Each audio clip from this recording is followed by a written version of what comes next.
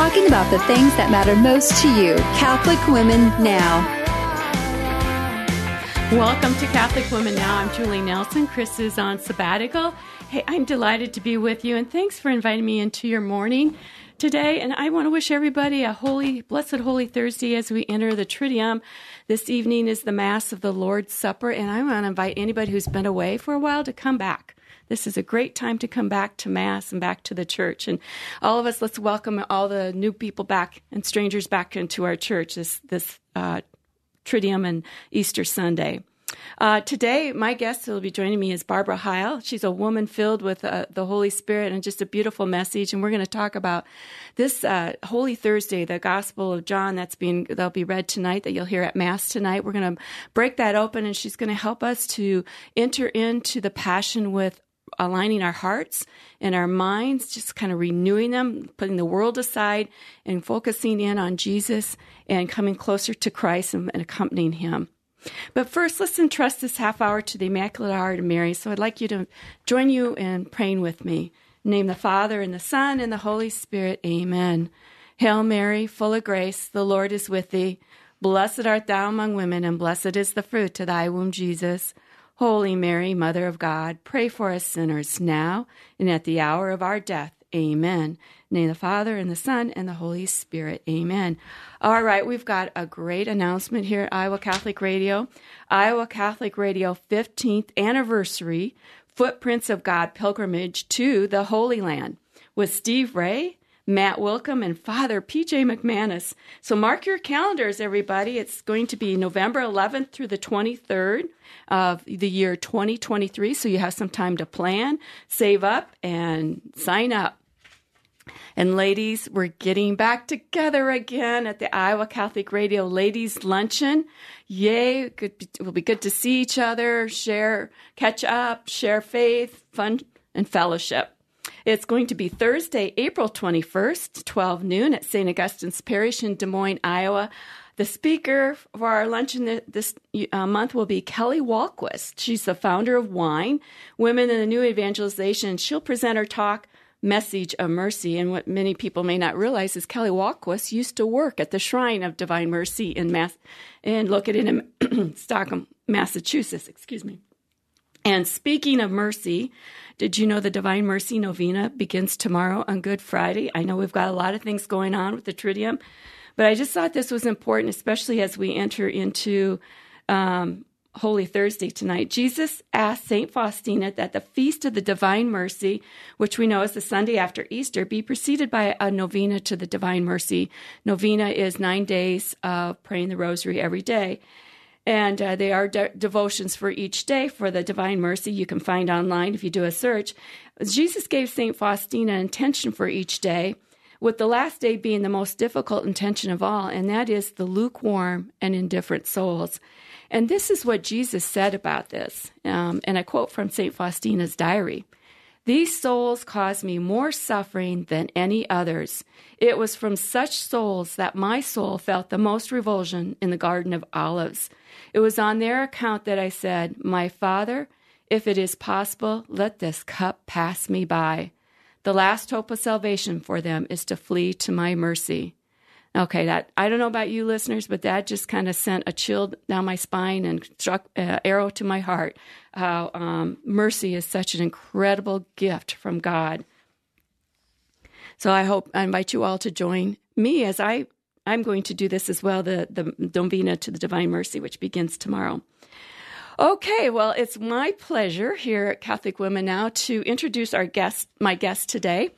Barbara Heil. She's a Catholic evangelist, speaker, and missionary who's traveled to over 60 countries, a convert to the Catholic faith, and she's married to Jeff. And now, Barbara, welcome to Catholic Women Now. Thank you. I'm delighted to be here. I have to say, you have worn many hats over the years, but now you have a new hat that is new to you, is that being a farm wife and farm life. Farm wife and farm life. That is so true. It's been a little while now. I think we just had our 8th anniversary, but yep. Well, I think you're adjusting marvelously with the farm life. I've been out there to your farm, and you're just very welcoming and hospitable. And of course, I have a love for the farm from my background too. So Yes, us farm girls have to stick together. We do. There is a kindred spirit there. So, Barbara, we are going to talk a little bit about Holy Thursday, so I'm just going to let you go ahead and get started and lead us here. Well, as I was preparing to be here, I was thinking about Holy Thursday. And actually, for me, Holy Thursday is one of the most significant days on the calendar in my life. And I have to say, early on when I started reading Catholic material, because I wasn't Catholic, those of you who don't know me, I'm a convert. I was a Protestant minister for years and years. And it all started with reading a book that was written by St. Teresa of Avila. And I went into this journey with the early church fathers. Well, the person that gave me that book, his name was Bill Woolner, and he had left the ministry we were at, and he comes back, and I was invited to go with Bill and Cheryl. This was back in, I'm going to say 2001. It's a while ago. Yeah, that is a while ago. And they invited me. It was Thursday night. Easter was coming up, or what we called Resurrection Day was coming up. And they said, we're going to church tonight. Do you want to go with us to St. Anne's? And I said, really? What are you doing at church on a Thursday night? Well, lo and behold, it's Holy Thursday. I end up at St. Anne's with them, and I ended up having an amazing experience. And since that time, and then coming into the Catholic Church,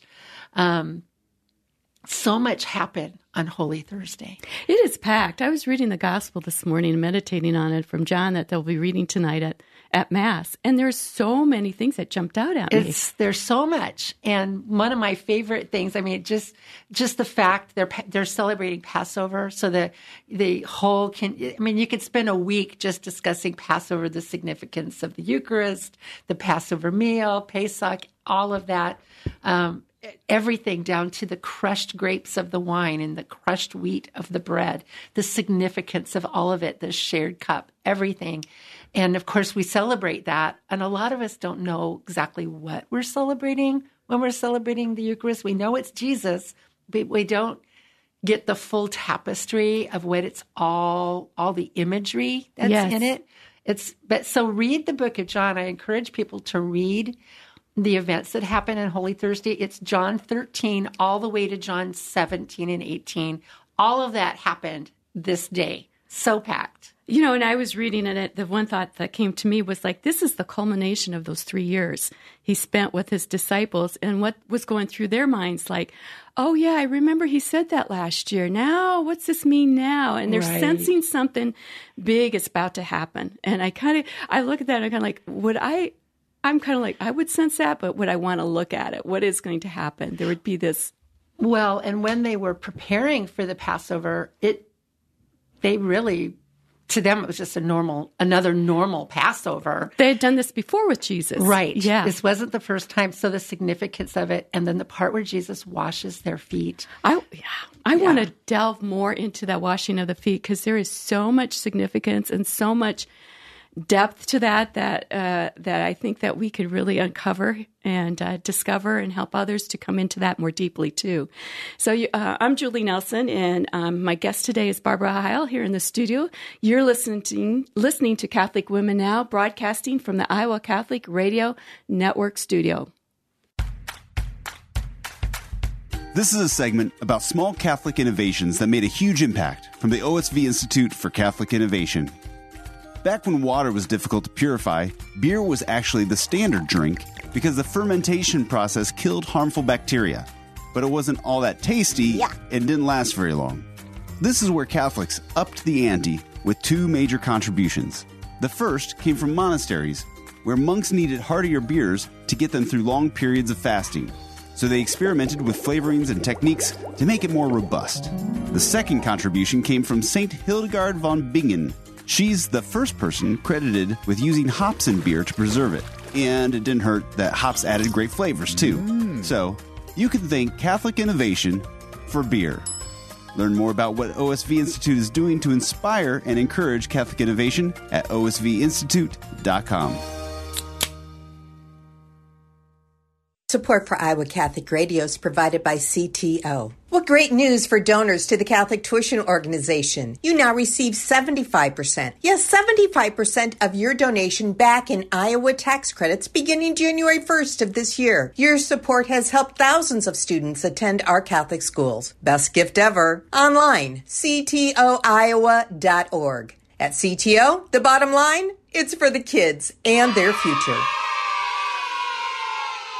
Support for Iowa Catholic Radio provided by Mercy College of Health Sciences, where you can chart your course for more. Mercy College provides unparalleled clinical rotations, hands-on learning, accelerated education, and flexible schedules. Since 1899, Mercy College has been transforming students into healthcare professionals. Guided by Catholic values, our faculty put classroom theory into practice. Students are prepared for roles in service and leadership throughout their own careers. Learn more at mchs.edu. Mercy College of Health Sciences, mchs.edu.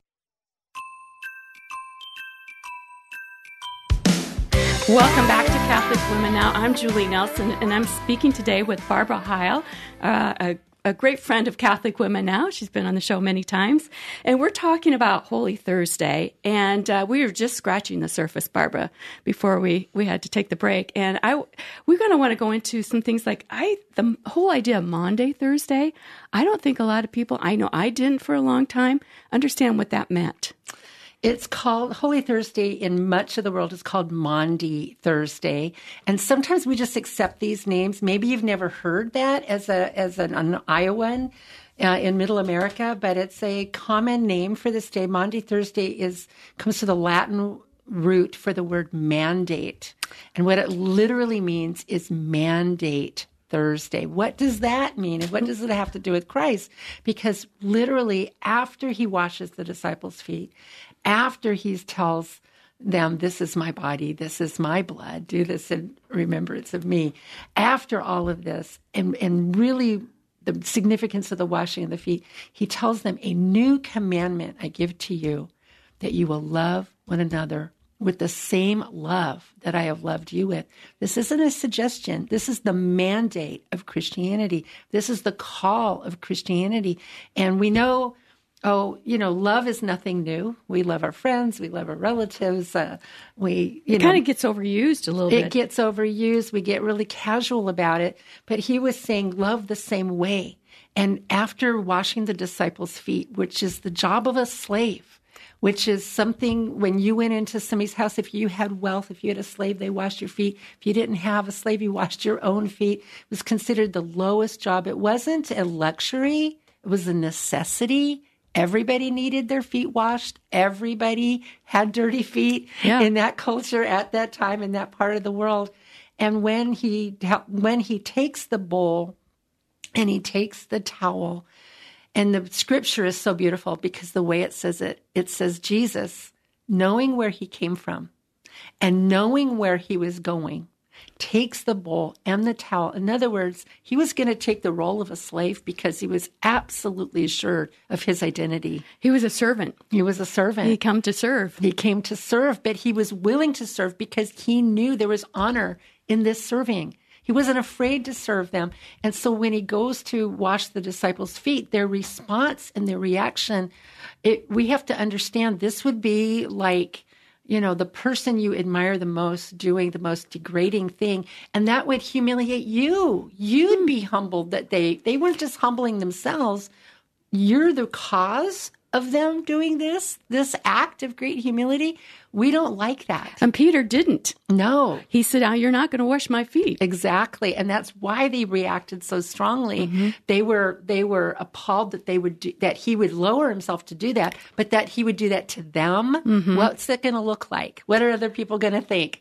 Just all the ramifications of this. And Jesus embracing that role of servanthood. And then from that place is where he tells his disciples, now you're going to love one another the same way that I have loved you. And I remember asking the Lord, Lord, love is overused, the word, we're so casual about it. We hear that phrase, love one another, we're like, yeah, mm-hmm. Next. Yeah. And see it on a plaque, we buy it and put it up. Exactly. And it goes right with 1 John 3:16, interestingly written by the beloved disciple John. Yes. And it says in 1 John 3:16, By this we know what love is, that we would lay down our lives for one another the same way he laid down his life for us.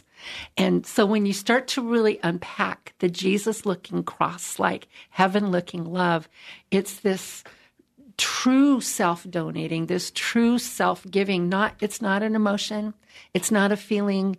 It is the decision an act and a decision of self-emptying for the good of another that can't repay me, that can't benefit me in any way. Comes without expectation. Exactly. You know, when what struck me about Peter refusing to be washed, have his feet washed, is when Jesus addressed that with him, it was Jesus' love and humility for Peter that washed over Peter and healed him, and he had a change of heart. Yes. In that act of service of love and humility of Jesus. And I think about that for us, right? When we can bring that act of love and humility to somebody else, just that simple gesture, how much healing it can bring to somebody. Transformative. Yes. Transformative. Yes. And that was really what struck me about that part of that washing of the feet. And we're afraid to be too serving. Yes. There's a part of us that's afraid to be too humble.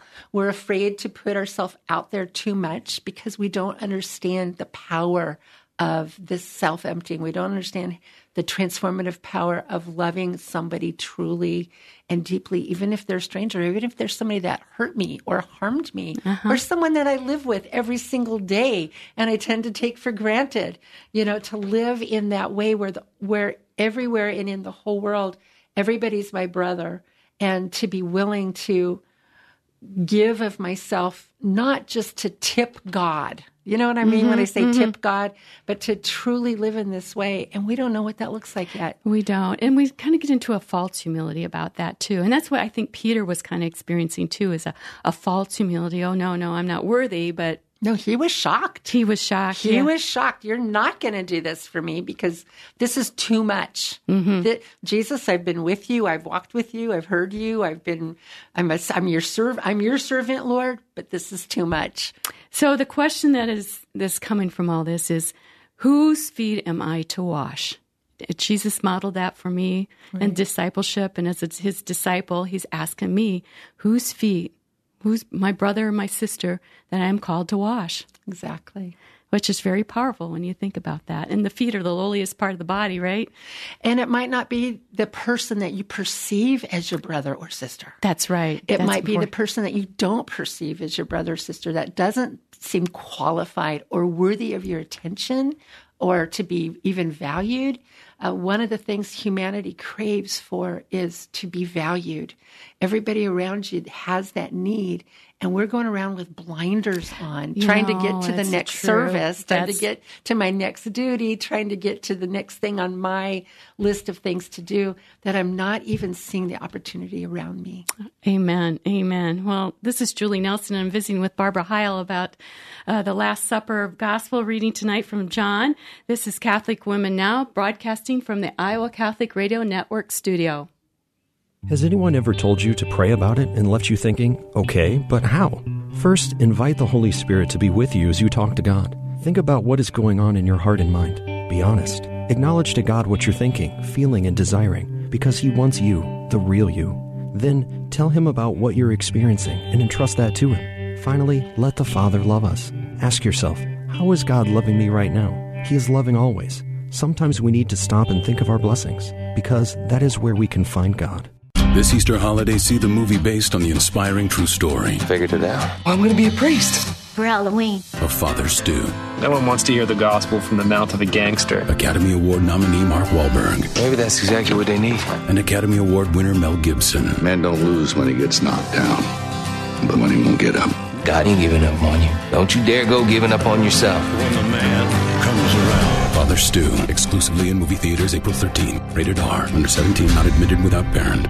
Support for Iowa Catholic Radio and Catholic Women Now provided in part by Marr Security, providing security solutions for homes and businesses since 1953. Marr Security is a Catholic-owned family business supplying security systems, access control systems, video surveillance, fire alarm systems, and video doorbells. All alarm systems are monitored out of their monitoring center located in the state of Iowa. Marr Security, 515-244-5660, permarsecurity.com.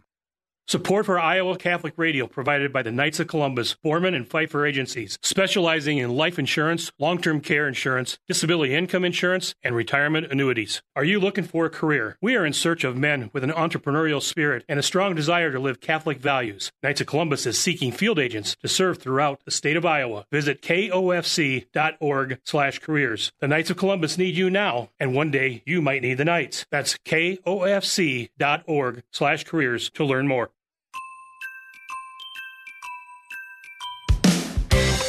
Welcome back to Catholic Women Now. I'm Julie Nelson, and we've been having a wonderful chat with Barbara Heil here about the Passion, the washing of the feet, and the Last Supper. And so this last segment, Barbara, you kind of alluded in the first segment a little bit about how you have a story centered around Holy Thursday in your own life and your conversion to Catholicism. So I'm sure, let's share more of that with our listeners. Well, I was saying that when I wasn't even a Catholic yet, I had just read my first Catholic book. This is way back in 2001. And Bill and Cheryl came back to our ministry, and they invited me to go to St. Anne's. And I was like, first of all, I was stunned that I was allowed to. and it was really the first time. What did you think we were like, Barbara? Well, I didn't know. Also, I would say this was probably the first time anybody had ever invited me to anything at a Catholic anything. Make note of that, people. Yes, you the power listeners. of an invitation. And I got there. I don't remember anything about the service except that I was shocked. It was all Scripture. I had read these as a practice for myself. I had read John 13, 14, 15, 16, and 17 as a practice during that time leading up to Easter. And so I was so familiar with those scriptures. And I challenge you, listeners, go ahead and read the scriptures and read the scriptural account of what takes place on this day. Especially John 13 through 17. Yes, John 13 through 17. And anyway, so I am there with them, and they're going through the scriptures, and it was a beautiful evening. And then at the end of the night, we had driven separately, and they said, "We'll see you tomorrow." I said, "Well, aren't you going back with me?" Because they lived very near to me. And they said, "No, we're staying late to stay with Jesus for a while." And I was like, I want to stay. I didn't even know what I was saying. You heard with Jesus, right? I just heard it was Jesus, and we're staying with Jesus, and I want to stay. And so we went into this back room, and it was pretty full. And people, it was very quiet and meditative. And Cheryl whispered in my ear, where this was the night Jesus was arrested. We're just praying and being with him. In this case at St. Anne's, they were meditating on him being in prison. And so I was all over that. I'm like, oh, I want to do that. And I began to pray. And when I opened my eyes, the only people left were Cheryl, Bill, and myself. And an hour had gone by. Wow. And she said, there's going to be somebody coming soon to do another hour. And I said, I'm going to stay. And when I stayed, there was something in that church. There was something that happened that made that so present to me. I had been to Israel many times, and I'd been to the pit. And those of you who've been to the Holy Land will remember going to the pit where Jesus was kept the night he was captured, the night he was taken by the guards, the night Peter denied him, that he even knew him. Jesus ends up in what we call the pit. This is where he was imprisoned that first night. It has so much significance to it. The pit was once a container for food. It was a container for food that had been converted into a prison. So here's the bread of life in this pit. The first night of his imprisonment, he's already been beaten. He's already had his beard plucked. He'd earlier been in the Garden of Gethsemane, bleeding droplets of blood from the wrestling match he was in with his flesh, with the human Jesus. And in that pit, that you can actually see a shadow, and they don't know why it's there. In this pit where Jesus was kept, there's a shadow on the wall of a man, and it's a man that's fallen against the wall. And I have prayed there many, many times. But while I was in this church in St. Anne's, it was like I was there with Jesus, that man that had been in that pit, and a drop of his blood fell on me and on my foot. as I'm there weeping with him in this prison. And for months, I would feel that. And it made me wonder, what is in that church? That is so real and so present. It was really a part of me awakening. It wasn't just that book of St. Teresa of Avila. It was that experience on Holy Thursday of being with Jesus in the pit, in that prison, and just experiencing that in that Catholic church that made me wonder, why did that happen at that Catholic church? It sent you on this journey, right? Yes. And I want to encourage people today on this Holy Thursday, ask the Lord, who can I love better? Who can I love the way you love, where I don't get anything out of loving them? How can I love better? How can I be your hands and feet? And Lord, let me accompany you tonight in a real way, that I can be with you in your aloneness in choosing the will of the Father. Amen. Amen. Very beautiful. Barbara, thank you so much for making the drive here today to join me here in the studio. And listeners, let's all go into this Triduum renewed and refreshed and committed to follow Christ. Well, let's conclude with a prayer. Join me in the name of the Father, and the Son, and the Holy Spirit. Amen. Lord, continue to bathe me with your word so that I may be found clean. Grant me the humility and charity to imitate your virtues. I wish to learn to wash the feet of others, so give me the grace to let down my defenses and simply reach out to do good without worrying how others may react to me. Amen. In the name of the Father, and the Son, and the Holy Spirit. Amen. Amen. Iowa Catholic Radio welcomes Scotty McCreery with special guest Allie Colleen to the Iowa Events Center Ballroom Sunday, July 24th. You can get tickets and information at celebratecountry.org. This is Catholic Women Now, broadcasting from the Iowa Catholic Radio Network studio. Thank you so much for joining me today. We appreciate your financial support. Donations always welcome at iowacatholicradio.com. Faith on Trial with Deacon Mike Mano and Gina Knoll is up next. And remember, God loves you and has an amazing plan for your life. Today's Catholic Women, on the voice for Catholic Women Now, Iowa Catholic Radio.